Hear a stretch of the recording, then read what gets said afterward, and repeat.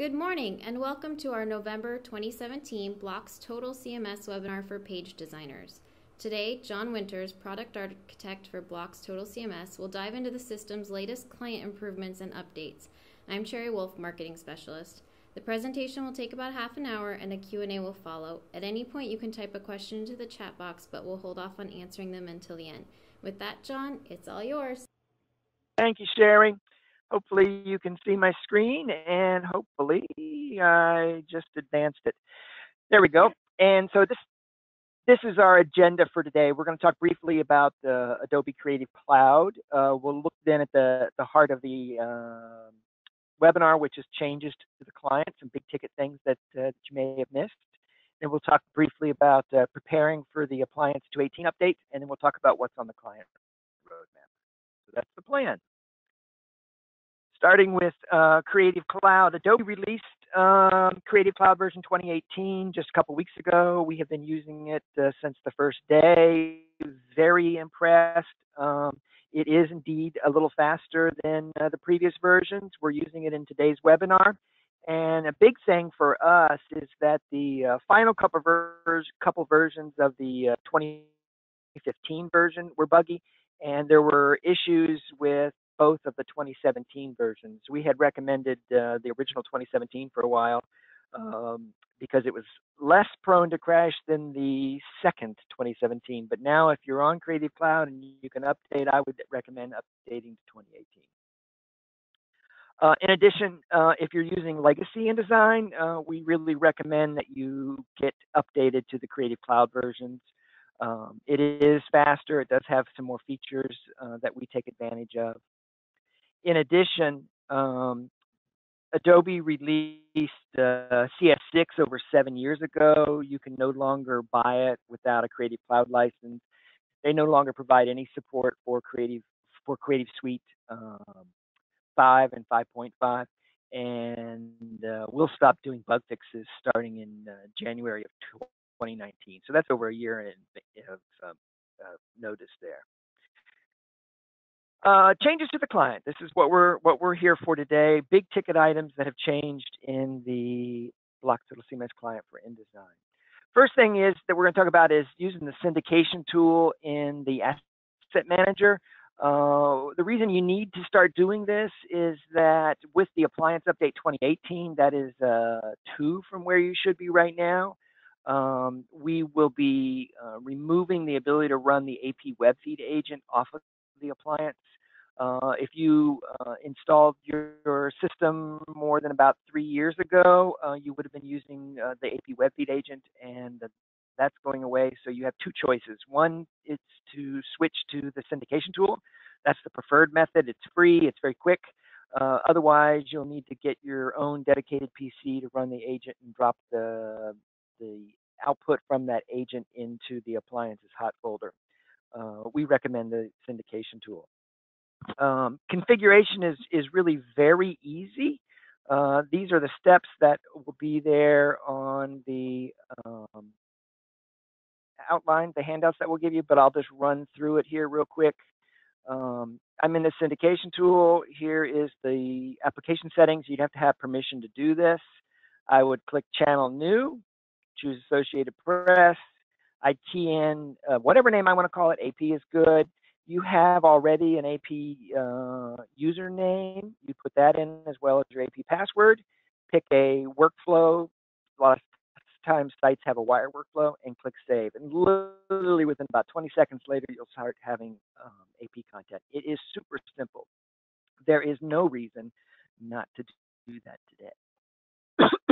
So there's the steps. In the Asset Manager, I'm going to show how that behaves. I don't have a page open, but that's okay. I'm going to go up to the Asset Manager. There's a syndication tab. I am using Adobe InDesign Creative Cloud 2018. So there's a couple different things here. The tabs have these blue lines, but otherwise it's still the same process. We have searching capability. This indicates that this asset has already been imported.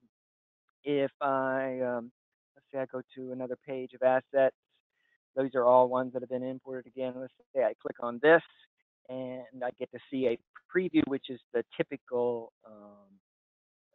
syndication tool preview that we've had for a couple years. What you may notice now, though, is that if there is a lead child image, we're now showing that child image down there. And there is a preference that I'm going to jump ahead to talk about here. We've got in the slide moving on these two preferences that we're going to talk about.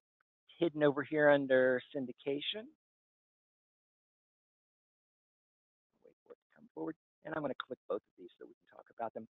I'm going to click apply. That apply button's new. And I'm going to go back to syndication and search again. I think I had been on the second page there.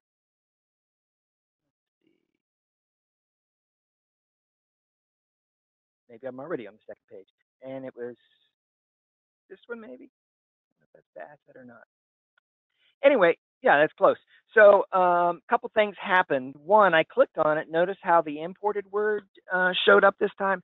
That's because with that function turned on, the import, which was really the slow part of working with the syndication tool, that's happened now. So that when you're ready to go put that onto a page, it's already done.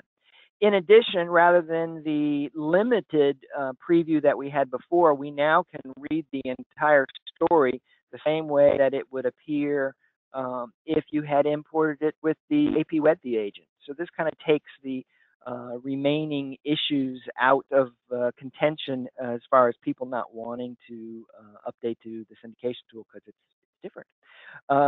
But it's just as good.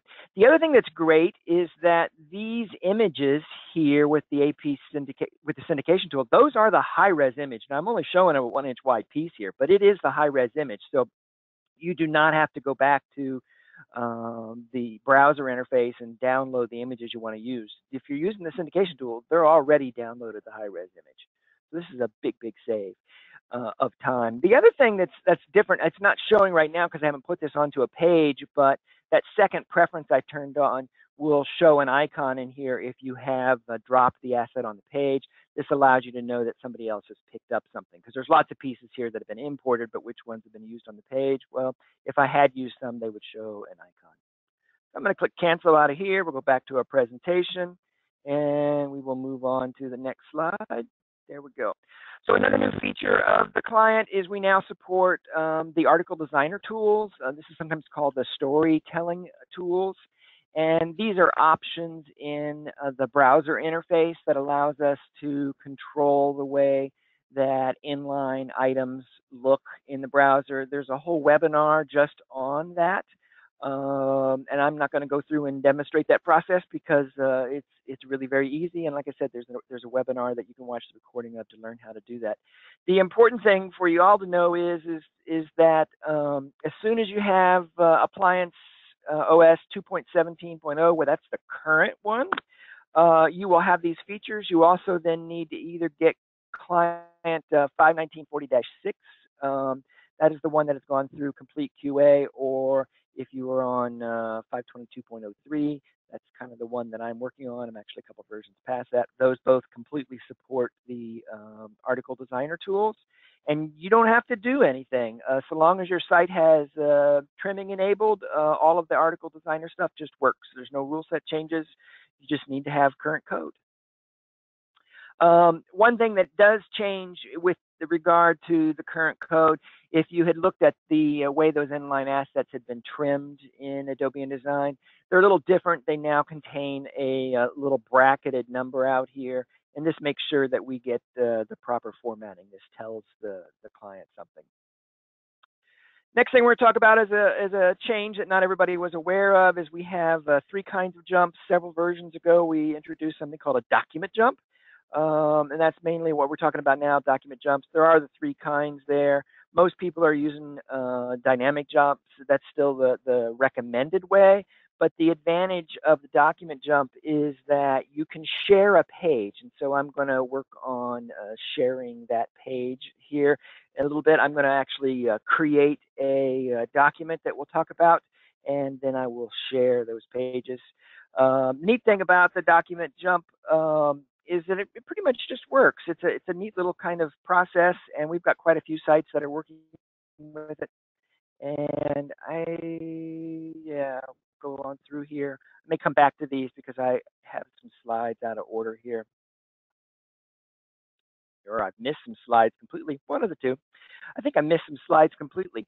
We wanted to talk about the page content types, and somehow I have missed those slides. So I'm going to jump to Adobe InDesign and do that part of demo. Uh, Page content types are a function that we've had for some time. They just do more now than they used to. I'm going to go create a new publication. I'm currently set up to use Vision Data, and grab a template out here. Yeah, that looks good. And I will create a document.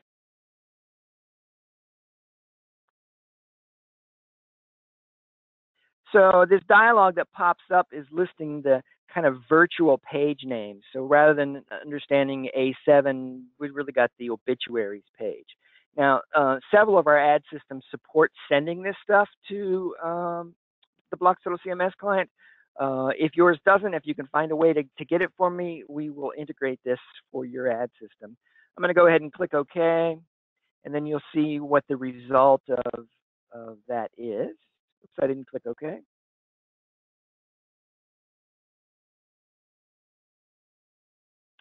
So this is our standard ad statuses. You can see then that there are things listed here as pages, and these are coming from the page content types. The page content types come from the ad system.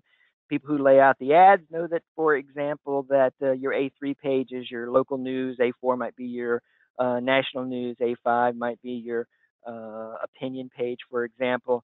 And so here is the unsplit document, and these page design snippets that are there because the ad system told us what kind of page this was.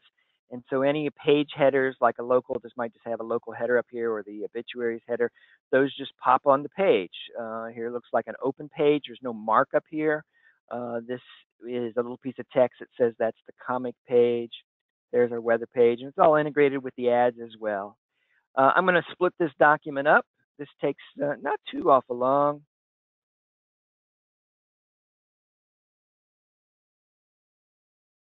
And then I'm going to go open up the page A1.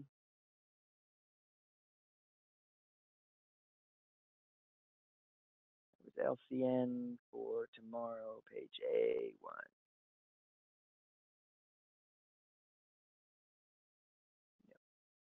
That's just a warning that I had just opened that page and Page Tracker wanted to update it. Okay, so again, the stuff that's on this page came from the advertising system telling us what this page was for.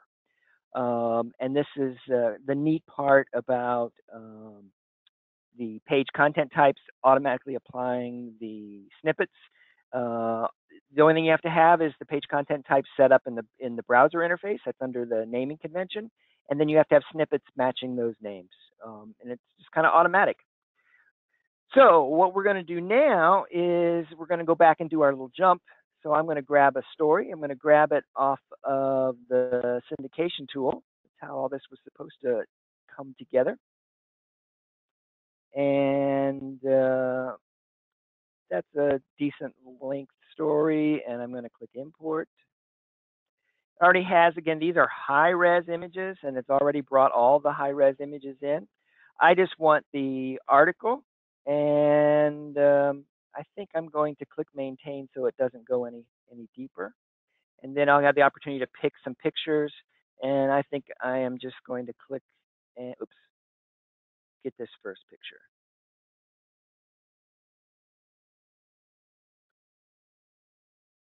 And so the story is overset. There's a weird thing going on here with that deck head. It's still kind of big, blah, blah, blah. But I want to go in and jump this. I don't think there's actually very much jump to do, but I'm going to jump it anyway. And we're going to use that document jump function. So that would be BLOX Total CMS jumps, document jump shortcut, import. And I believe our open page was page 8. I think that was our open page for jumps. It certainly looks like, because there's no snippets on that page. And then from this point, the document jump page is just like a dynamic jump, except that multiple people can go out there and work on it. So I'm going to put my tail of my jump right here, keyword, and I'm not going to give it a head. It's just going to pop back up and ask for the head. I have heads defined, but I don't want to give it a head.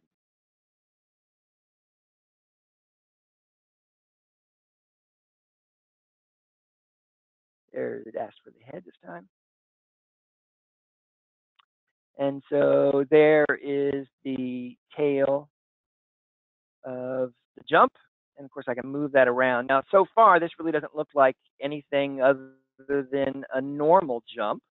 What's different is that this page really is a shared page. The little icon up here indicates that it's a document jump page. The orange flag at the bottom indicates the document jump page. The DJP on here indicates that it's a document jump page. And this page can be worked on by somebody else. So I'm going to close this document. And I'm going to go open up that page A8 as a separate document. Other people can jump to it as well. I won't go into that part of the process, but I will open it up as a separate document. Documents, open from LCN 17A8. There's the ads that were on it. I didn't get those ads before because I had not opened up this page before. Here's my jump section. And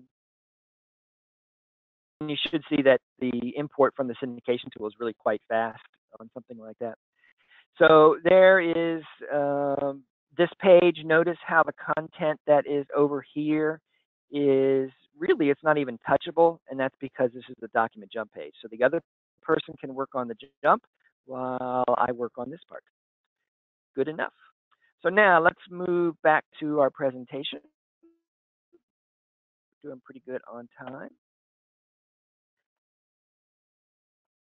Okay, so a couple things you cannot do with document jumps. If you are not sharing a page with another user, just use dynamic jumps with combine with.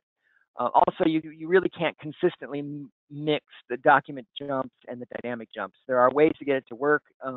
We do things to try and prevent you from doing that, because if you manipulate the pages in different orders, bad things happen. And that's what I'm talking about here about don't rearrange the pages. Okay, clone and move is the next thing we're talking about. Clone and move has also been out for a while. Not everybody understands the concept of it, and so we're going to go in and do a clone and move. I'm going to go back to my A1 page, and I'm going to also create another page out here. Documents, new from template. Actually, I've got one if it'll let me. There we go. So here is one document. Here is another. I actually want to copy that front just because that's the one I have content on. So we will documents open nearby, grab that front page. And here's the actual front of it. So here's what I'd like to do. I'd like to copy this entire thing. Now, it may not make a whole lot of sense to copy an A front, but I may want to copy maybe this part of it. And so that's some selected items. So I'm going to copy that with the assets and put it over onto the other page. So this is a great use for clone and move. It has its own little menu choice up here. If I can find it, there we go, clone and move. It wants to know which document is the source. That's this active one. Which one am I going to put it onto? I'm going to put it onto that BTC one. That's this open document. And then it wants to know how I'm going to actually move stuff. Well, I want to do all of the selected items is what I want to actually move. And there's nothing really special I'm going to do here with the assets on the source, but on the destination, I have the ability to go in, for example, and change the slugs to convert dates if you use slugs, change the pub codes if you use those. I can add text to the slug. There's all kinds of capabilities that you can do here. You can put stuff into print notes, you can set flags, you can change the workflow. So I'm going to change the workflow. I'm going to put it in news, and I'm going to put it in progress. No, put it in ready for first read. So again, our options, we're going to take all the selected items, okay? And as we put them over there, we're going to clone them to the destination page. And the source is going to stay right here, but the clone or the copy of the selected things is going to go onto the destination page. So I'll go ahead and I'll click OK. Little progress bar, you may not be able to see that.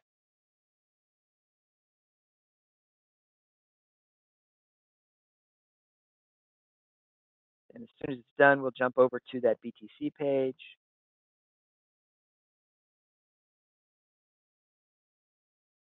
Advantage here is that if you're trying to reuse content for a separate edition, maybe you have a particular publication center that produces for multiple towns, and they want to share a national news page, a clone and move is made for that.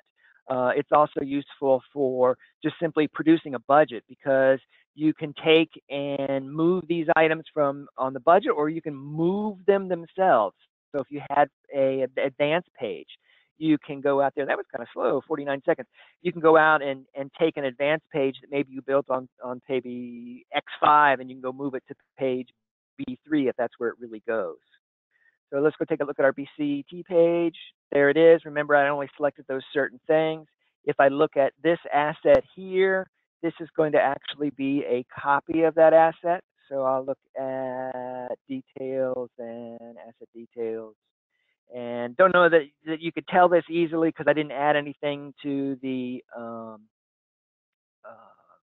slug, but here's that news and ready for first read that the first asset had, or that the copy had, as opposed to this one here, which I don't even know if it had any workflow or if it was in the wire workflow. Let's go check.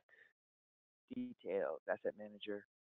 It was in a wire workflow, so that's how it had copied over from the syndication. So it is actually a copy. It's a really cool tool, clone and move. One of the other things that's nice about clone and move is that if you do similar stuff, I'm just going to go ahead and click OK here. I'll cancel on the next one. Is it has the ability to set up configurations so that you could, for example, clone stuff but set do not publish. Some sites use do not publish to prevent stuff from going online a second time.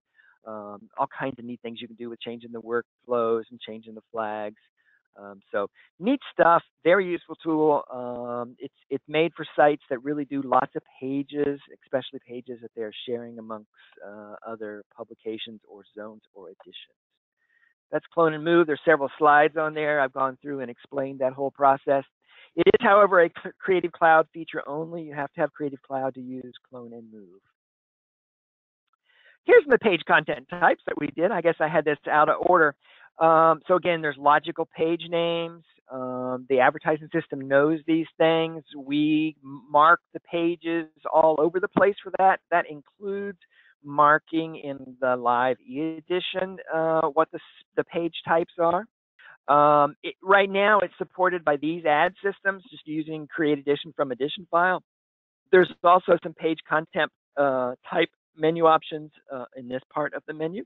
And one of the other advantages here is allows you to do these templated page productions. That I had 9 of those 10 pages in that section. I created all work setup.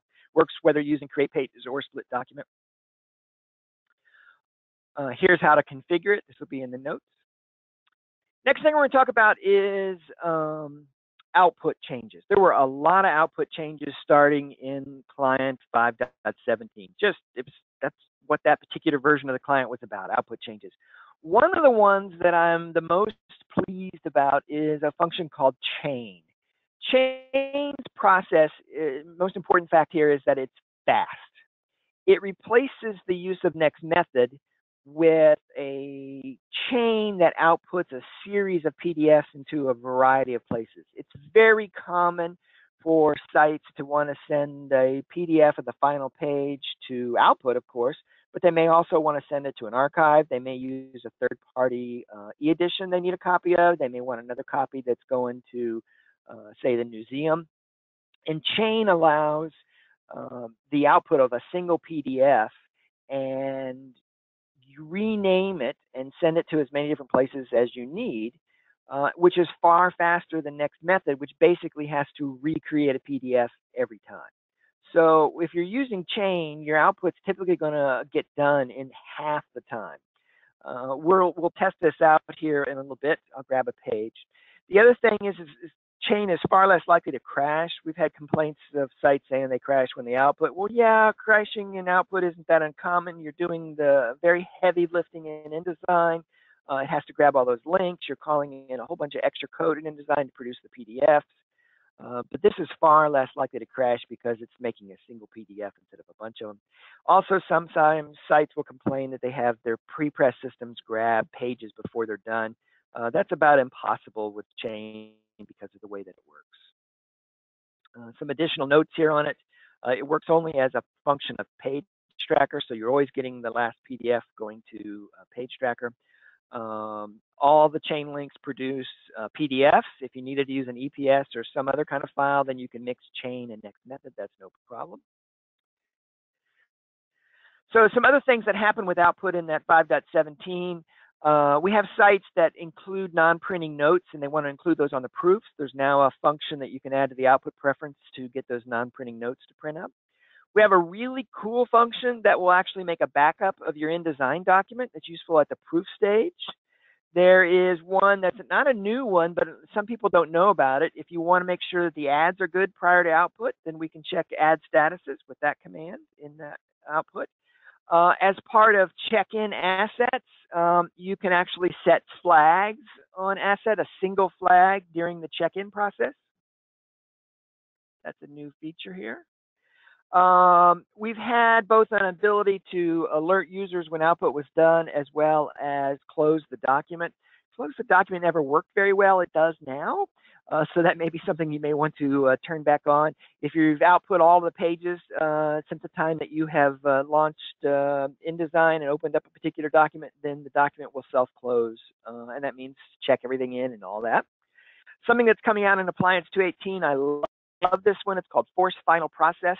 We have been having people ask for something like this since the beginning of BLOX Total CMS. Basically, as an alternative to check an asset, it allows all the assets that are not checked out to have their workflow status moved to the final process of the workflow.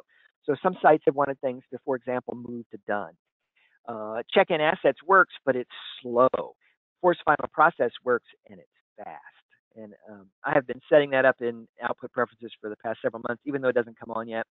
We also have the ability to export NITF for archives and other purposes. You can trigger that via output via this NITF true, or also if you're using a site-based export, there's a site-based export true. If you know what those do, then you may want this. If you have no idea what I'm talking about, this doesn't apply to you. Also, since the beginning, we've had sites that wanted to use pre-flighting of their pages prior to output. This is also now possible. You have to have Creative Cloud for it to turn on. But if you do, then you add the name of the profile you want to test with, and it will then do a pre-flight prior to output. Some sites also want to do a visual inspection of the PDF. And we have changed the way that works. If you want, for example, the final PDF to allow you to see it, then you can turn that particular option on. And then another neat feature, if you are wanting to make sure that all of your assets have reached a print-ready status before you output the page, then there is the output command to turn on that check. And it will warn the printer, or not the printer, the person printing, the person building the page designer, that they are trying to print a page where not all the assets have reached print ready. Here's our output preferences that we showed, redirect preferences, or redirect output to desktop. That was what was getting in the way for me. I didn't have that turned on. Also, if you have, if you're in development mode and you do an update of your output preferences, you'll get a series of warnings about anything that's not quite as it should be. As part of let's see, I think this was client 5.18, we allow you now to actually receive your client updates with the appliance update. Appliance 2.17 has on it client 5.18. And this means that you can update the appliance, which is a very simple process, and update your InDesign and InCopy clients all at the same time. To do that, you just need to have your shortcut that InDesign and InCopy use point to that location. The VIP is your appliance IP address, the virtual one of the pair. And then it's a hard-coded path to TCMS_InDesign_client. And then there is what looks like a folder called active version. And that's what you make the shortcut to. And then as your appliances update, you'll get client updates. So those are the big features that we have added in the recent clients. They really date from about 5.13 all the way up to 5.22, all things that have been changed in the client that we wanted you to be aware of. Also need to be aware of the impending appliance update. Current is appliance update 2.17 that has the storytelling tools. The next one is 2.18. 2.18 gets us an auto save. We call it auto recovery in the browser interface. That also gets us some neat things like icons in the browser interface, so you know when an article has been placed, you know when there's an InCopy assignment out there. It is a major update. We are really looking forward to 2.18. The other thing that 2.18 does for us is it gets the appliance a little faster because we're no longer going to be processing all the AP web feeds on it. Instead, you'll need to switch to the syndication tool. And another part of this is that we drop HTTP communication.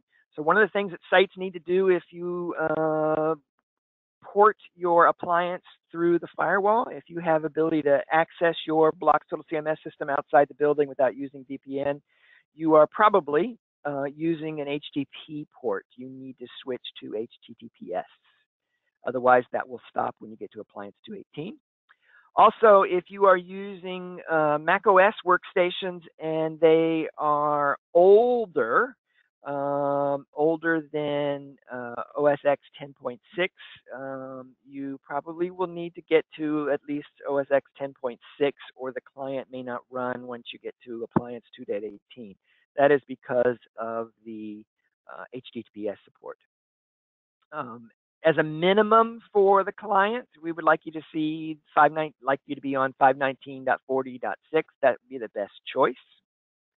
That'll probably be included on the appliance 2.18, so that makes that easy. Also, you need to make sure if you look in one of your translate logs, or if you want to send one, you can file a ticket at support.tannews.com. and include a log. These are the things I'm looking for in the log to make sure that you're communicating with HTTPS now. If those three parts of a line that says REST parser, if those three parts there are not those parts, then we need to help you get converted to HTTPS. Very simple process for us to help you. And then, of course, use the syndication tool that we talked about before. That's very important. You need to get that switched soon. You can do that today. It's very quick. So let's talk about what's on the roadmap. This would be roadmap for things in the client that should get released sometime in 2018. If you're using Adobe InCopy, you should see at some point in time during the year these kinds of changes happen. We're going to support cross-platform, so you could work in maybe doing the design of the pages in Mac OS and the InCopy work in Windows, for example. We're going to return the ability to edit copy in a snippet. We're going to be able to start basic versions of assets in InCopy. We're going to be able to speed up remote users of InCopy by only using the assigned frames.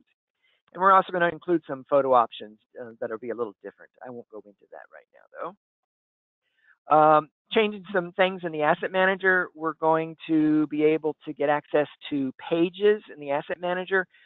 Main reason we're doing this is because we have those logical page names by page content types. And so if you don't necessarily know that you're working on the opinion page, or you know you're working on the opinion page, you just don't know where it is, you'd be able to open up by opening the opinion page as opposed to having to know what page it's on. You also are going to have at some point in the future pages that can be assigned to people. So you can find things that are assigned to you, or you can search for things that are in certain workflows, or you can search for things by what's the soonest in the deadline, because pages very shortly are going to have deadlines when they're due by. And so if you choose to use that feature, it's certainly an optional feature, then you may want to go and find the pages that are running late. Also, there's going to be notes on pages. That actually exists now. It's just people aren't using them yet, but you'll be able to read those notes in the Asset Manager in your pages. We're also going to work on distributed page production, where the page files as an option can be stored on the CMS. They can be downloaded at a local workstation, and then you can upload them back for other users to get a hold of. So this is distributed page production. That's going to happen sometime in 2018. We're also doing lots of bug fixes. Don't assume that we know that there's a problem with the software. Different sites do use the system differently than what we expect. And so there may be something that you would like to see fixed.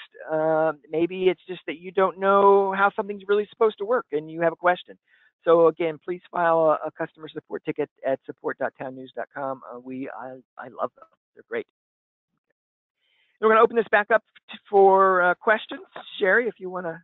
All right, John, we've got a few of them. As a reminder, you can type those into the questions box and we'll be able to answer them. First question. If there's an AP image sent to us through syndication, is there a CMYK 300 DPI version that can be used? Right now I have a group that is downloading them and converting them. Right. So the issue through syndication is whether or not that's truly an AP image that's available that way.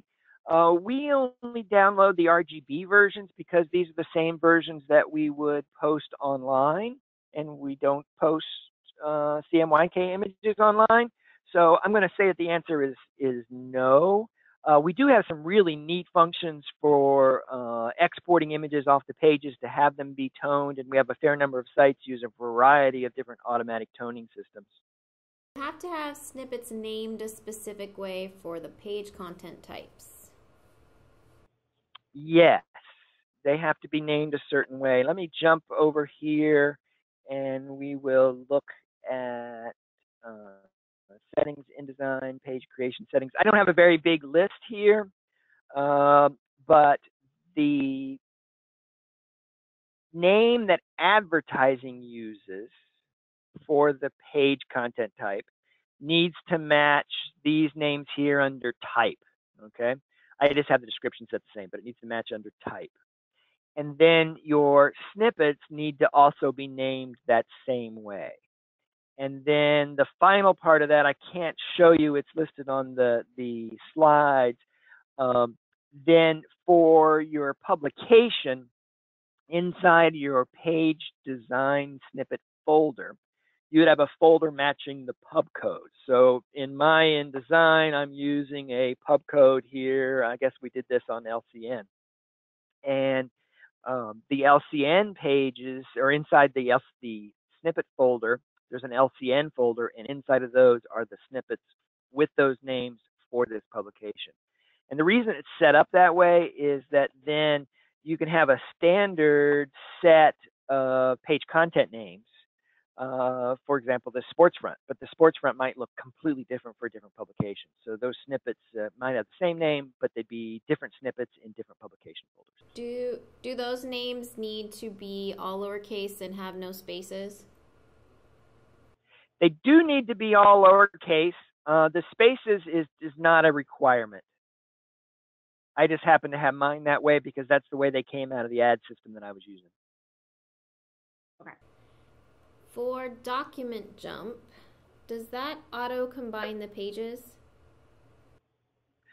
They are only, okay, let's answer the question as it was asked. The answer is yes. So you can see when this is the A1, A8. This particular page here is the document jump page. There are some sites that call these things ghosts because when you're looking at them, so here's the ads and here's that other story I put on that other page. They are kind of combined, but they're not really combined because on here, which is the receiving page, this is what received the jump. It's a standalone page. So if you were to look out in the folder where the pages are, you would not see the alias or shortcut there for that page 8 because this page, is a document jump page. It's not the real page. So it behaves like they're combined, but they're not. With document jumps, can two people have them open at the same time? And what if the size of the original jump size changes? So it'll update just with a save. So again, there's really kind of two questions there. This is the document jump page, and I have it visible via the A1 page. Let's assume that A3 also jumped to that same A8 document jump page. Yes, both the A1 user and the A3 user can do that. Only one user in the whole system can be on the real A8 if this is my jump page. But you can have as many people as you want jumping to this page. Now, in terms of size, it's changing. So if I move this and I save my page, when I get back to this other document, notice that the kind of untouchable version of that has already updated. If I were to take this and move it up, and let's assume that I want it to occupy that much space, maybe I'll grab an image of it here or something along those lines. Again, if I save the document, by the time that the save is done, then the user back over here on the other page will then see that that has been moved and this space is now available. So it's quite dynamic. It's really a neat function. The key thing about it is, don't do it the way I did it, where I am also the person working on that jump page. There's no benefit to doing that. It's really for when somebody else is using this. Or sports has this notion that they have to have, for example, a baseball page. And so they might jump off of the front of the sports section onto the baseball page. That's an ideal situation for document jumps, because you have somebody building the baseball page and then they're going to receive off the front the jump of it. That makes great sense. But if it's just simply a page and you've got some space open to it, if you're building that same page, just combine them. But if somebody else is building, that's where document jumps come into play. And you may have already answered this, but I just want to make sure this is clear. In document jump, can you only edit the part of the page that is live on the open page? Opening A8, you can not edit the jump.